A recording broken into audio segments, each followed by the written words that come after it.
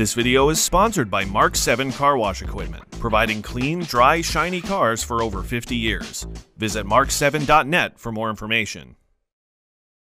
Hello and welcome to another episode of Unscripted, the video series that connects you with market leaders. Today on our Unscripted video, we're happy to welcome Melissa Pirkey, Vice President, Car Wash Division Leader at Assured Partners. Hello, Melissa. It's great to see you, and thanks for doing this with me today. Hello, Rich. Thank you so much for having me on your show today. All right. So, Melissa, as you know, a lot of new operators are entering the industry, and old operators, veteran operators, really need to brush up on insurance needs as well. So, wanted to get you on the program to discuss some insurance matters that really all car wash operators need to know. So, my first question for you, Melissa, is what are the basic insurance options new and existing operators must have today in the industry? That's a great question, Rich. Well, basically, new and existing operators should always carry general liability and property coverage.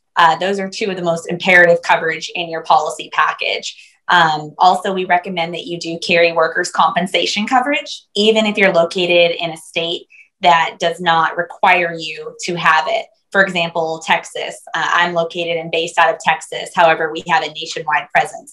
Texas doesn't actually require that car wash owner operators carry workers' compensation, but we highly recommend it and strongly encourage it. Just in the event that any of your employees should get hurt on the job, it's a very good coverage to have.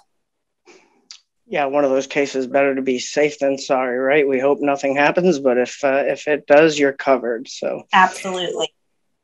Melissa, we've over the years, we've written about garage keepers' liability coverage in the magazine and also online.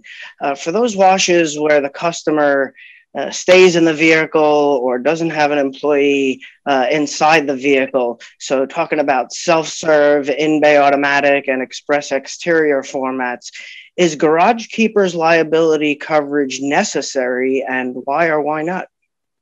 Well, basically, and that's a great question, Rich. To sum it up and make it easier, if you have a tunnel or conveyor in your car wash operation at all, we recommend that you do carry garage keepers liability coverage.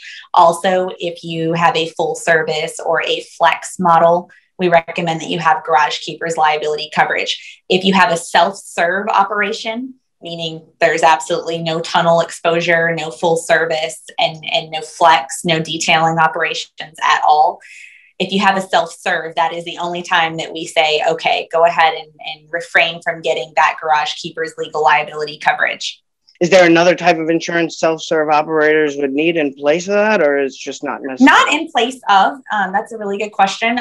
It basically is an optional endorsement. So it's an optional coverage to have on your policy. So they would just not select that option on their current policy. So going back to the first question, for self-serve owners, they would want to carry at least general liability and property coverage, possibly workers' compensation if they have enough employees to warrant the need, but they would not need to cover the garage keepers liability coverage. Okay, gotcha. Obviously, every car wash is unique. Every area of this great country is unique. So can you explain some of the variances and nuances that affect insurance premiums and needs from location to location? Absolutely. I would say some of the top reasons that can affect insurance premiums from location to location, you're looking at exposure based on where the actual car wash is located. For example, if you have a car wash on the coast, you're looking at a coastal hurricane exposure, especially if you're located in Florida. You're going to see a little higher of a premium for that. If your car wash is located in Central America, let's just say in Kentucky, it's not close to a hurricane exposure at all. You're not going to pay extra premiums for that hurricane exposure. However, you're in Tornado Alley, so you may pay higher premiums for being in that location. Honestly, when you're searching to select a new location, it's important to make sure that you are not in a high crime area. If you're in a high crime area, that can very, very much increase your premiums, as well as if you file multiple claims over a short period of time. So it's important to make sure that even though you have your policy deductible, I always recommend having a higher threshold of funds that you would keep just in case you need to pay out of pocket on a claim. This will protect your loss ratio, which will protect your premiums for about 3 to 5 years. All right, understood. Well, let's talk a little bit more about filing claims here. And a final question for you, Melissa, is in the case of such occurrence as an accident or damage or natural disasters, what can an operator do to expedite claims? There's a couple of different things that can happen in the event that there's an accident, damage, or natural disaster. That can be a pretty big loss. So you want to call your agent first and foremost. Now, every insurance company gives out the carrier's claim department and their 1-800 number, but you should also have your agent's phone number just in case of emergencies. You can always call the 1-800 number, the claims department, to go ahead and open the claim as quickly as possible, especially if it's a large event like that, a large loss. But you can also call your agent to expedite that claim. So that's kind of what we're here for as your agents. Some are better than others at responding, right? At Assured Partners, we try to respond pretty quickly to our customers' needs and make sure that everybody has a relationship with their agent.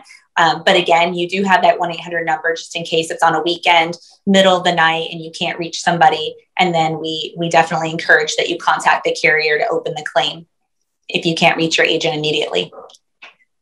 All right. Sounds good. Well, it was great seeing you again today, Melissa. Thank you for taking a few minutes to answer these questions, and look forward to seeing you again soon. Absolutely. Well, thank you, Rich. I appreciate it. It's been a pleasure being on your show, and thank you so much. Hope you have a great rest of your day.